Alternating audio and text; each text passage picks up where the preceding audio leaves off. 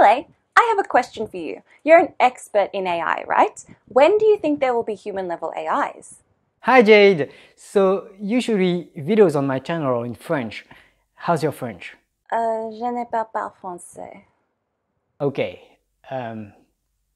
Well, since you're such a great science YouTuber, I'll do an exception for you for today.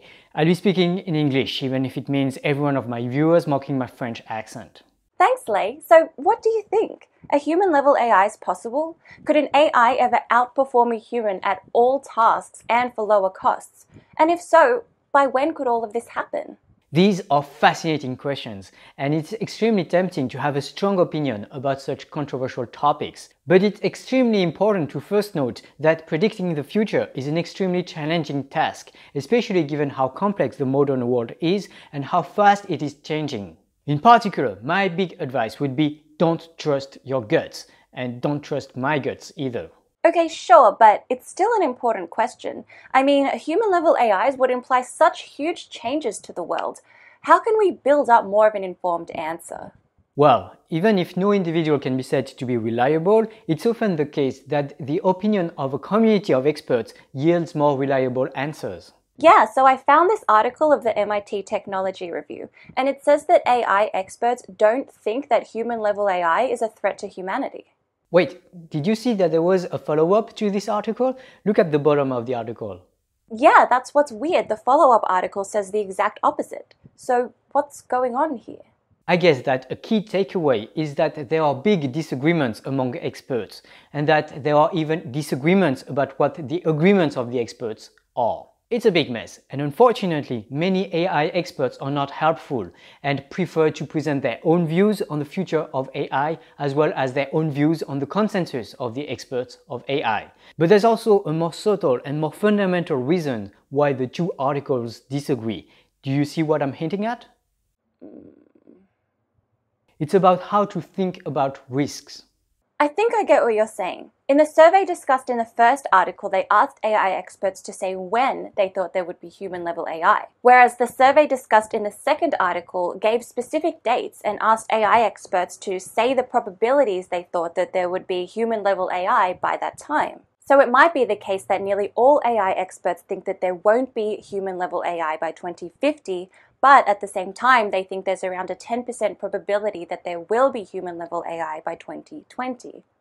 Exactly, and when we discuss risks, it's crucial to think in such probabilistic terms. Indeed, a nuclear plant that is more likely not to explode is not necessarily a reassuring nuclear plant. Definitely. Even if it has a 1% probability of exploding, I'd argue that that's still cause for concern and we should still prepare for the worst. Yes, and we should not give too much importance to surveys that only ask about most likely scenarios. It's important to consider surveys that discuss how likely different scenarios are. And fortunately for us, in 2015, AI experts from the two main AI conferences were surveyed that way, and out of 1,634 of them, 352 accepted to answer the questions of the survey. You should check it out, Jade. Let me see. Wow! This survey asked AI experts to plot on a graph for any given date how likely they thought it would be that human-level AIs would have arrived by that date. And here's what the curves of different experts look like. Also, here in red is an aggregate of the predictions of the experts. One crucial thing to note when looking at the graphs is how much AI experts disagree. This is important to note since it means that no expert is representative of all experts. In particular, there is a huge selection bias whenever you give great importance to one single expert. So let's look at the aggregate. According to the expert, there's a 50% chance that by the year 2061, human-level AIs will have arrived. So we probably have a bit of time. According to experts, human-level AI in a few decades away is the more likely scenario, but in terms of risks, we should also care about less likely scenarios. They also say that there's a 10% chance of human-level AIs by 2025. Lei, that's so soon! Yes, it is, and 10% is far from being negligible. Again, a nuclear plant with a 10% chance of exploding should definitely not be built. Yet, human-level AI may be even more explosive than a nuclear plant. As we've discussed it in length on my channel, and as Robert Miles does on his, human-level AI poses existential risks for mankind. Unless we massively invest on AI safety, human-level AI may well destroy humanity. At least there is a strong case made by Nick Bostrom in his Superintelligence book that we should regard the destruction of mankind as the default scenario if AI becomes superhuman. Okay, but 10% is the prediction of the experts. How likely is it that they're right about this? I mean, haven't experts made very erroneous predictions in the past? They definitely have. For instance, Marvin Minsky famously thought that human-level AI would be there by the 1970s. He had overestimated the speed of progress. But prediction errors were not always due to overestimation of future progress. In fact, lately, it seems that the opposite holds more often. For instance, in the 2015 survey, experts predicted that it would take 12 years for AIs to outperform humans at the game of Go. But AlphaGo beat Lee Sedol a few months later. Assuming that they are equally wrong about human-level AI, this suggests that we cannot rule out the possibility that AIs will reach human level within a couple of years. I see. I guess the unreliability of experts should be regarded as added uncertainty. If the distribution of expert predictions for human-level AI looks like a bell curve, then this added uncertainty should flatten the curve. But look, this means that the probability of extreme events increases. Yes, indeed. Because experts are unreliable, we should in fact be even more concerned about the possibility of human-level AI in the near future. And instead of a 10% probability of human-level AI by 2025, we might consider a 10% probability of human-level AI by, say, 2022. Okay, but this is very hard to imagine. To reach human level, wouldn't AIs need some kind of real intelligence or consciousness?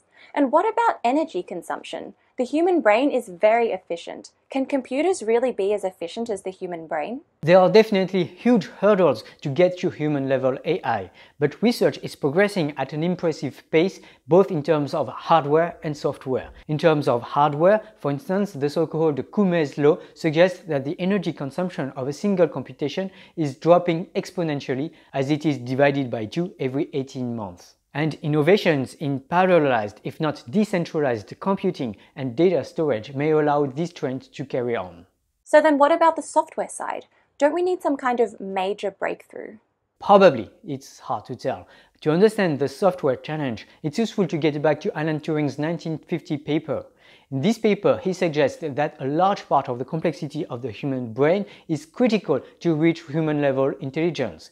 Yet, the human brain has around 1 million billion synapses. If 1% of them are essential for human-level intelligence, it suggests that an AI will need to be of size at least 1 terabyte to reach human level.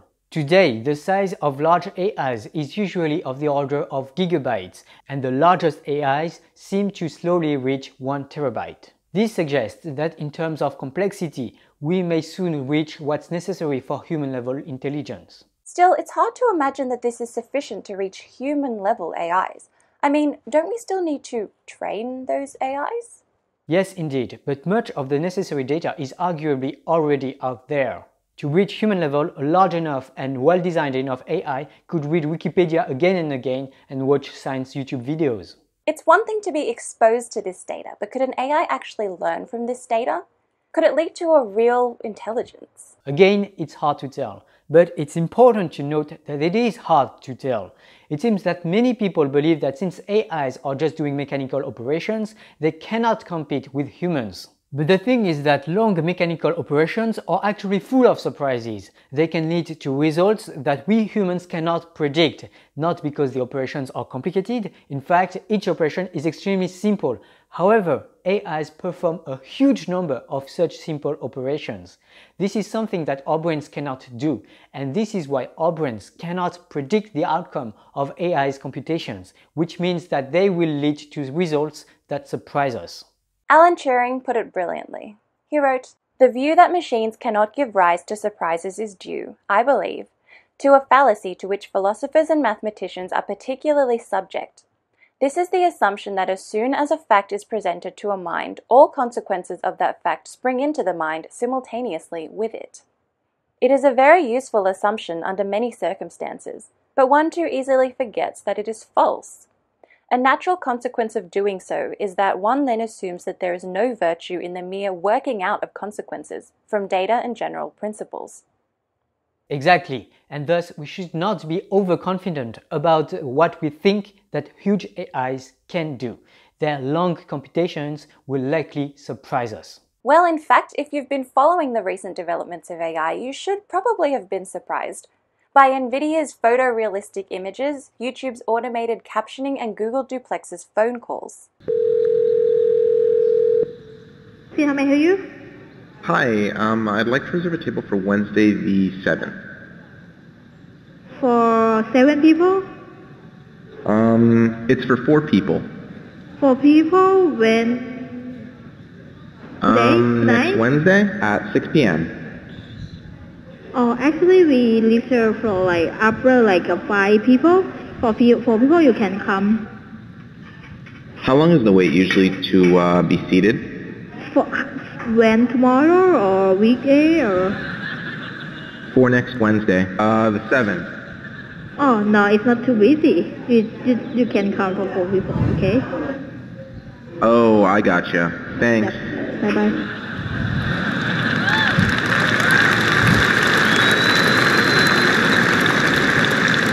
Again, that was a real call. We have many of these examples where the calls quite don't go as expected, but the assistant understands the context, the nuance.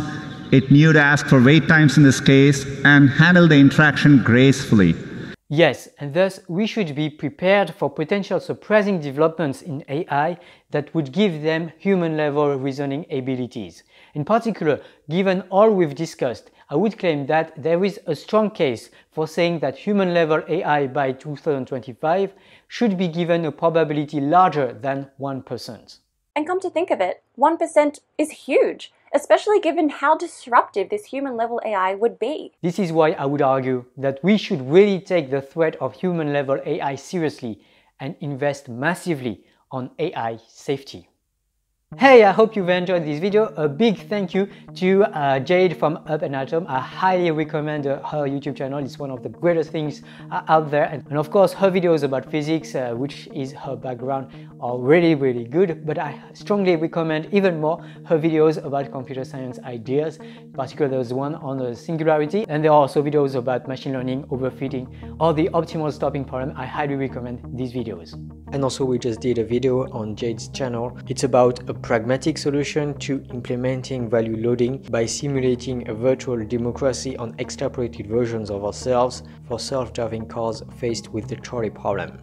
Before coming back to the comments of the previous video, I want to highlight again the article that I've written about how to handle a human-level AI, and in particular how to load values into AI, which is a very difficult problem. I strongly recommend anyone who's a bit interested by these ideas to go and have a read of this paper, as I think it is the most important thing that I would have ever written in my life.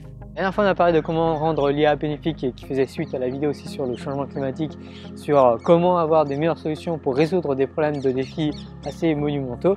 Et Samuel Géniciel, si je ne me trompe pas sur son prénom, je suis désolé si je l'écorche, fait la remarque que finalement si on a ces algorithmes notamment qui sont utilisés pour nous aider à prendre des décisions collectives et ainsi agir finalement pour le bien de toute la communauté plutôt que pour notre bien individuel, ce ne serait pas si différent que d'utiliser des feux rouges à des feux d'intersection pour éviter non seulement des collisions mais aussi pour fluidifier la circulation et que finalement tout le monde s'y retrouve un petit peu mieux sur la route. Et ça me fait penser notamment à des réflexions qu'avait eu Christophe Michel, hygiène mentale, dans une de ses vidéos sur le fait qu'il y avait plusieurs façons d'aborder les problèmes de circulation sur les routes. On pouvait utiliser des panneaux et des feux rouges ou des trucs dans le genre, ou on pouvait y aller à coup d'éducation et chercher à faire en sorte qu'il y ait un certain permis de conduire, au moins que chacun qui utilise une voiture ait à sa disposition un entraînement pour bien utiliser d'une certaine manière sa voiture. Et il me semble que les deux approches ne sont pas du tout opposées, au contraire elles sont très complémentaires. Malheureusement, l'éducation du plus grand nombre sur les problèmes d'utilisation, par exemple des outils du numérique ou par exemple les bonnes actions à entreprendre pour le changement climatique, à la fois à l'échelle globale et à l'échelle individuelle, malheureusement toutes ces considérations sont extrêmement compliquées, si bien qu'il y aller uniquement par la voie de l'éducation, qui est une voie très lente et très compliquée à changer, surtout si on passe par l'éducation nationale, c'est quelque chose qui ne me semble pas, qui risque de prendre juste trop de temps et qui n'est même pas garanti d'amener à des choses, des résultats significativement bénéfiques. Typiquement aujourd'hui c'est très difficile de faire des réformes au niveau de l'éducation nationale parce qu'il y a beaucoup de personnes en jeu et quelle que soit la décision il y aura forcément des mécontents.